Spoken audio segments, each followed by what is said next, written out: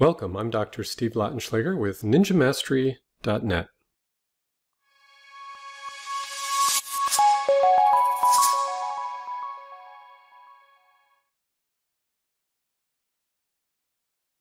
Today I'm going to show you something very simple, and that is just how to add an image as the background of your chart.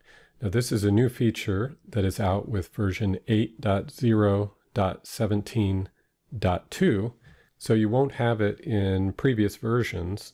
In order to add a background image, all you need to do is right-click on the chart, select Properties, go down to where it says Chart Background Image, check it, then choose a file.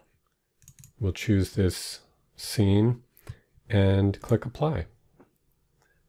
So as you can see, we now have a sunset beach background.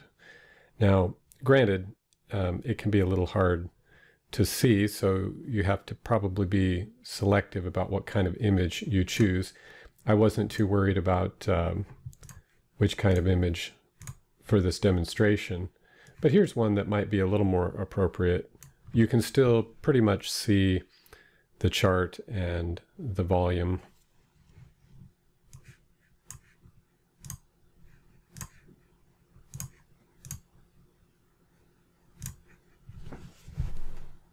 That's all there is to it. Have fun.